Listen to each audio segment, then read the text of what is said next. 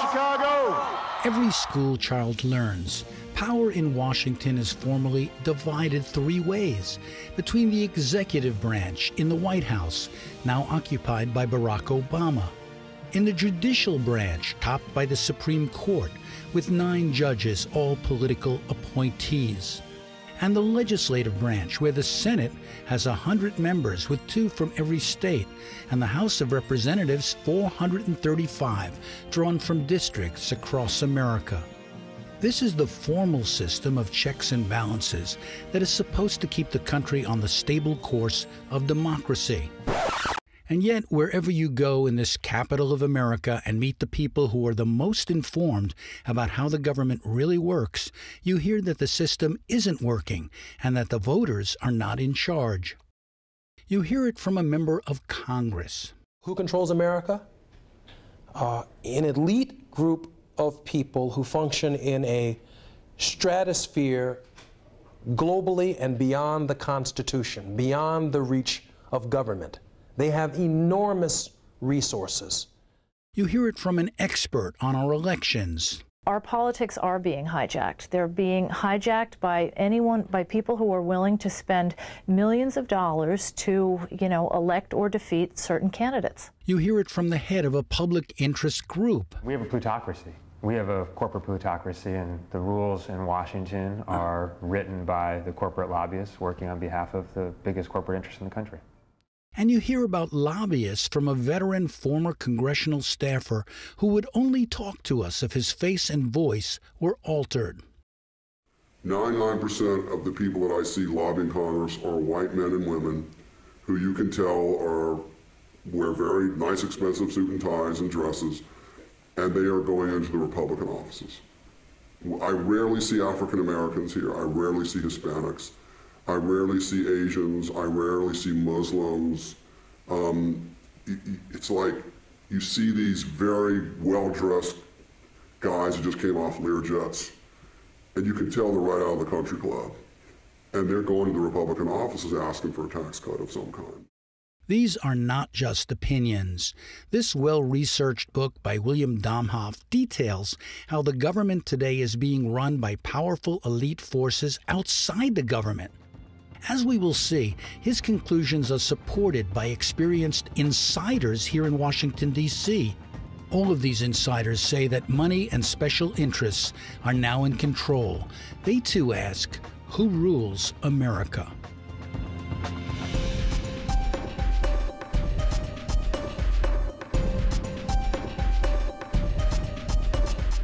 In Washington, we spoke with leaders of 3 respected watchdog organizations that specialize in researching and analyzing hidden forces operating behind the scenes. Public Citizen focuses on corruption and accountability issues.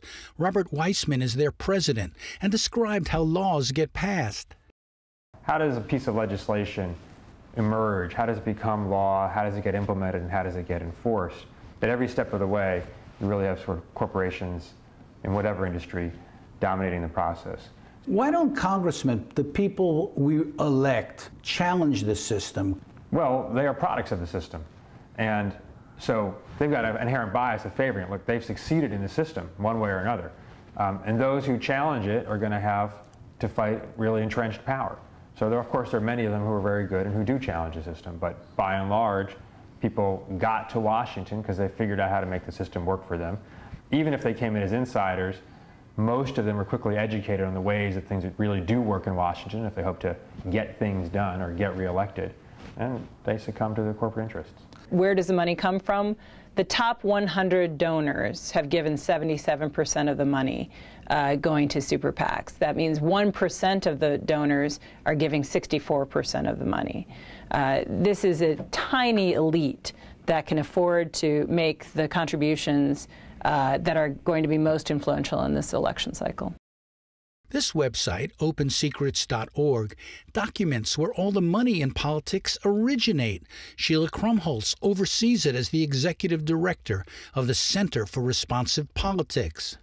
Well, I think many of the people who are concerned about money's role in Washington and how it greases the skids for private, narrow interests to kind of rule the day believe that the money is, that members of Congress and policymakers control the levers of power, but that the donors, the kind of patrons of these people, are operating the strings. The politicians are kind of the visible locus of power, but the people behind them really are calling the shots. How do we find out who those people are?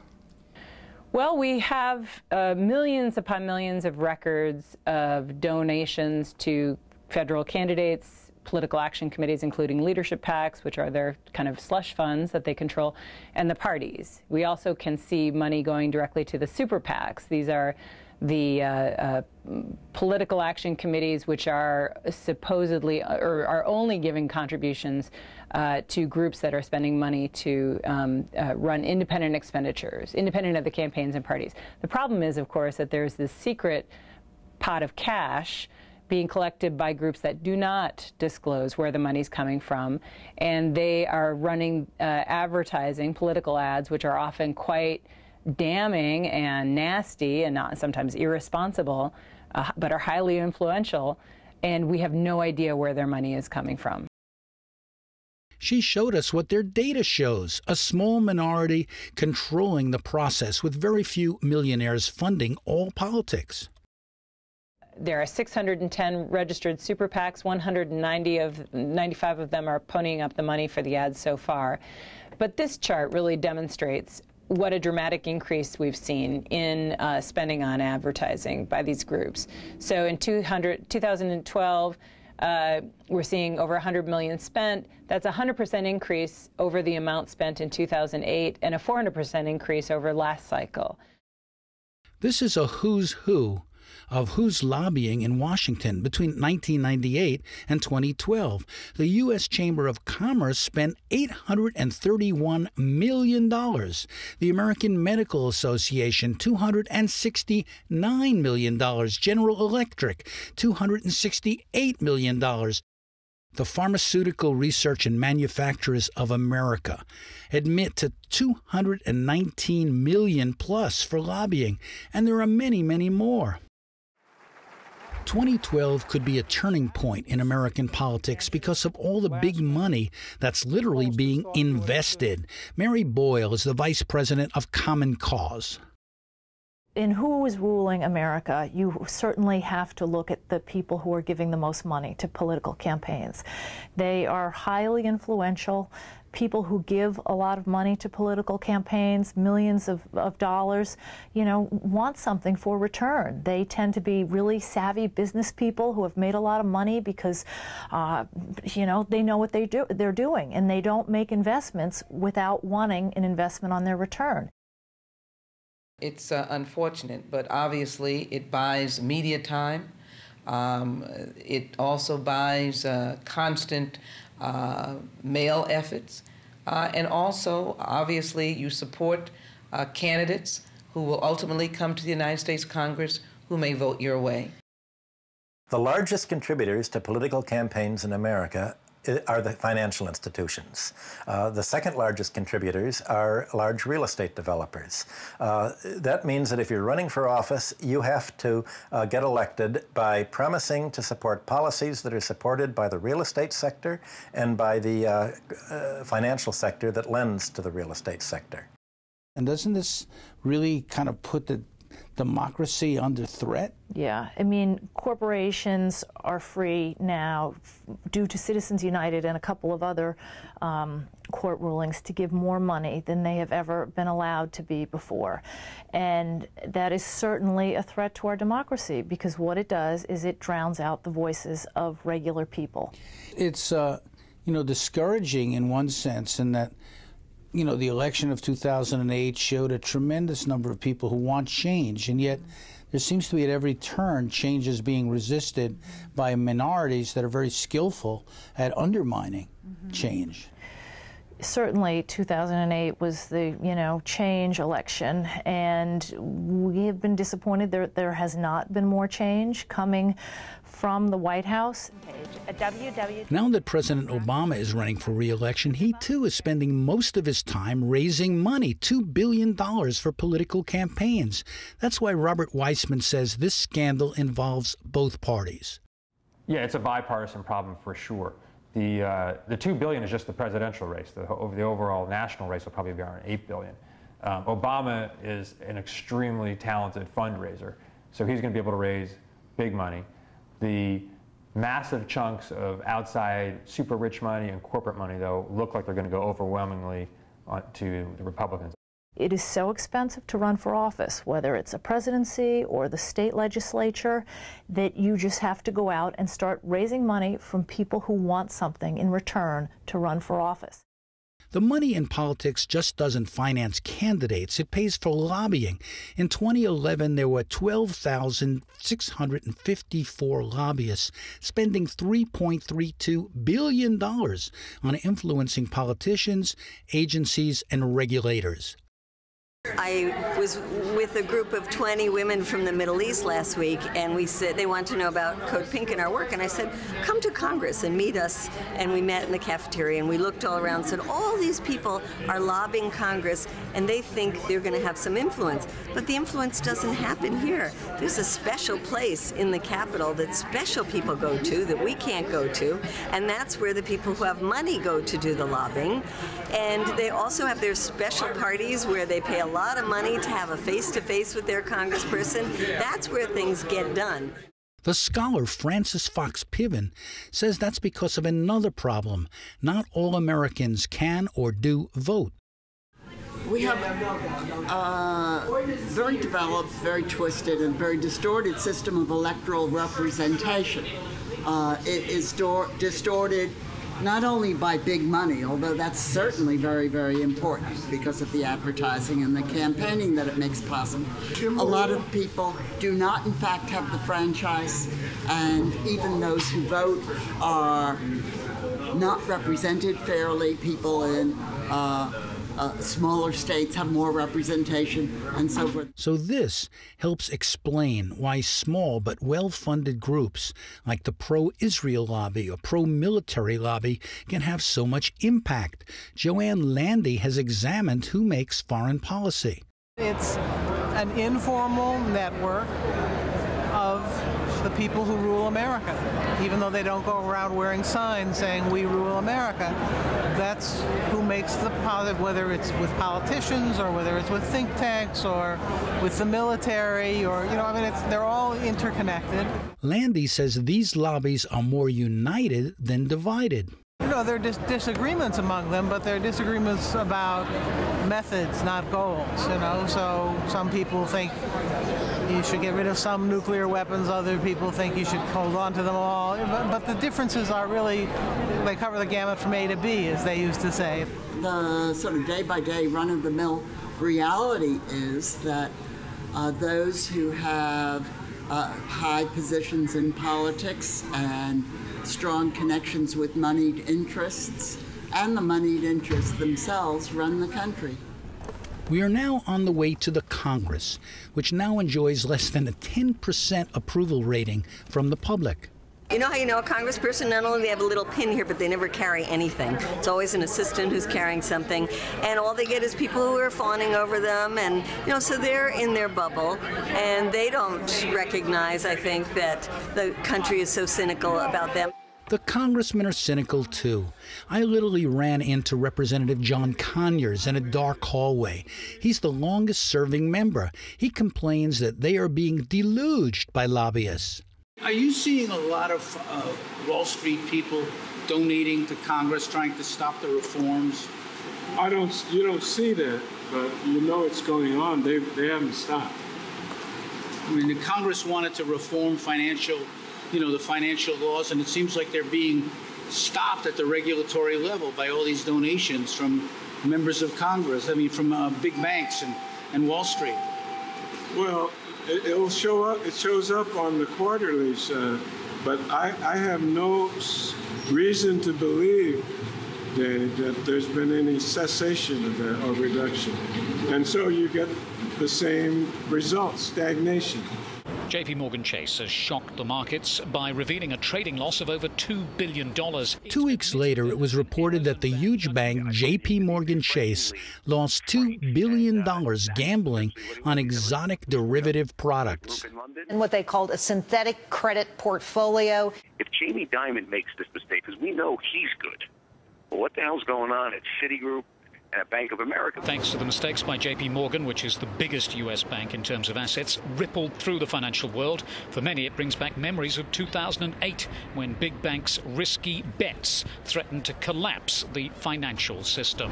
It was later reported that the bank's lobbyists had fought against a new rule that, if passed, would have prevented this giant loss. The internet buzzed with the bad news. Because this is the derivatives market, this is very important. Could pan out to be nothing. Largest U.S. bank, you know, best buddies with the Fed, and of course this is a whole lot of debt. But none of the commentary I saw discussed the lobbying by JP Morgan Chase.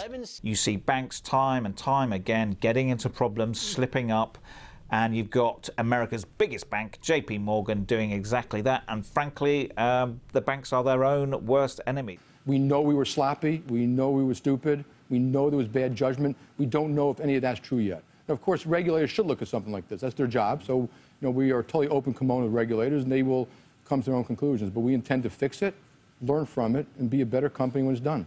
One of the amazing lessons, I think, of everything that led up to the crash is they can't control themselves, even to the extent that they will destroy their own industry, even to the extent they will destroy their own companies. The short-term profit motive seeps in so many pores of individuals and divisions and offices and then whole companies.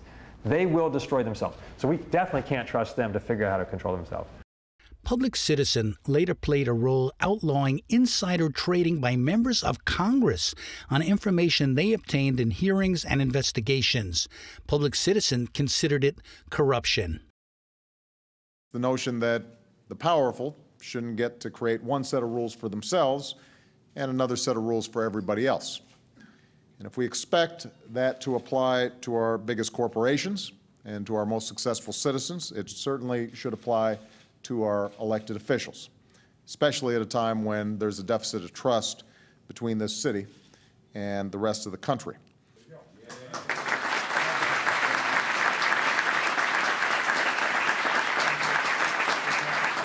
Congressman Jesse Jackson Jr., the son of the famous civil rights leader, has been representing Chicago's 2nd District for 17 years. He's consumed with investigating and explaining how the system was set up historically to serve states' rights and special interests. I filed an amendment to the Constitution to guarantee us the right to a public education of equal high quality. Why? Because every American that's in a public school ought not be in states' rights slavery. In other words, the lesson of the African American overcoming the Constitution with respect to states' rights was not heeded through time by the American people, and it is the exact same system that they are stuck in today, and they just don't know it. We asked him why Congress has become so dysfunctional. I've never seen it more polarized. I've never seen it more divided along geographical lines, along factional lines, along economic, political lines. It's not what the democracy was conceived to be. It's not what it was supposed to evolve into. And unfortunately, the American people are the victims of this process. How would you answer that question? Who rules America? There are two types of material power in this country and in the world. One is political and one is economic. We, the people, have the power politically to control and determine the economic system. And there is a constant struggle between people power and economic power. We, the people, control, through the political system, our economic destiny and the economic destiny of the nation. Increasingly, the heavy hand of the economic system is controlling the political system and manipulating the people. Who controls America? An elite group of people who function in a stratosphere globally and beyond the Constitution, beyond the reach of government. They have enormous resources.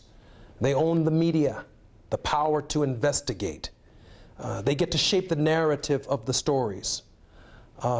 They get to model and position candidates for public office and shape an image in front of the American people, an image that oftentimes does not jive with reality, and yet the American people see this image of leadership and they vote for it, only to find out the human frailties and the shortcomings of the individual at a later date. We met a former congressional staffer who worked on the Hill for a leading legislator for 12 years. He agreed to talk with us only if we blacked out his face and distorted his voice. He was scathing in his description of how decisions get made.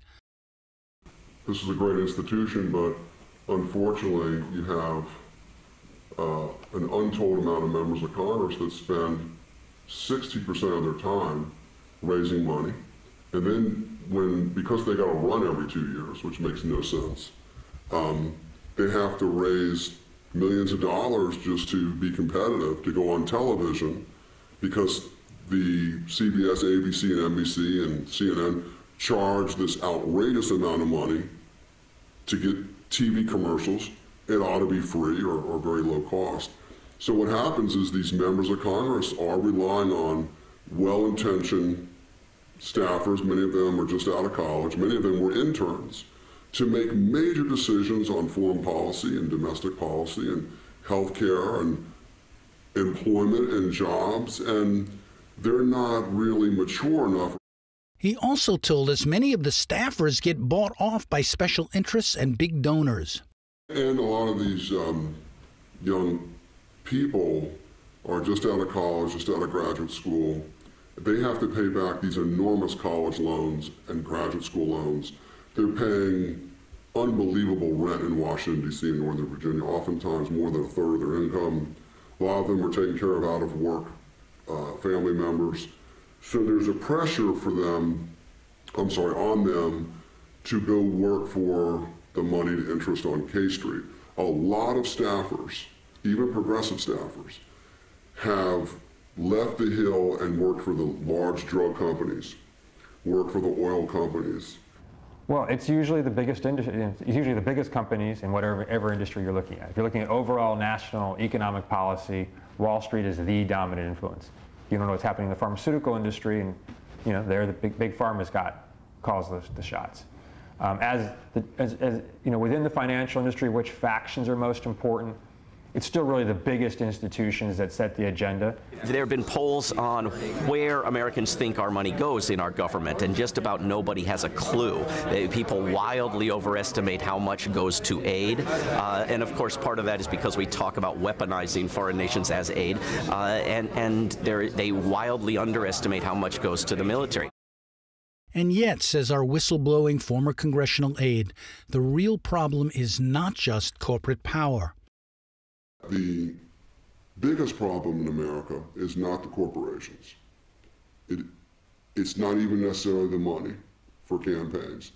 The biggest problem is that the American people don't really organize themselves in their congressional districts to mitigate the power of special interests. They're not utilizing their democracy because they don't know how the game works. The donors know exactly how the game works. You give a member of Congress the money, they're going to probably do what they've asked them to do. So if you've got millions and millions of people who voted for Obama or vote for their member of Congress, and then that's the end of their political involvement, well, that's the end of democracy.